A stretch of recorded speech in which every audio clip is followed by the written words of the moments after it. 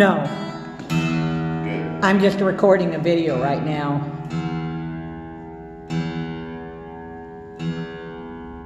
This thing's awesome.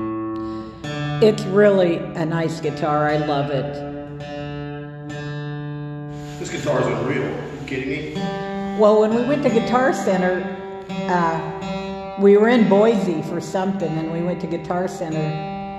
And we went in, you know, the room that they have. It's about this size. It has nothing but acoustic or acoustic electric guitars.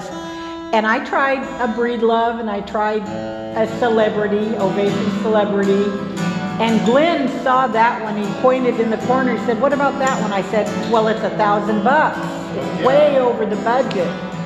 And he goes, "Well, try it." So I did. I picked it up, and I'm just going, oh man, and played a little bit.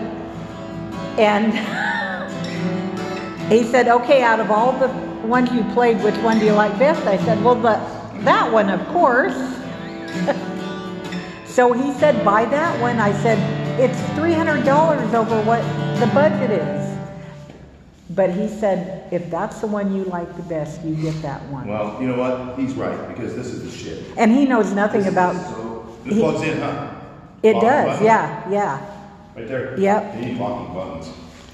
It doesn't have... Or take rubber bands and put around here. So the thing I'll never... just get a new strap. I've almost dropped it a couple times. This is Zeppelin.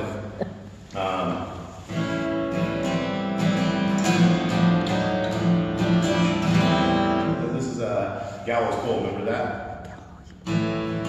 Probably.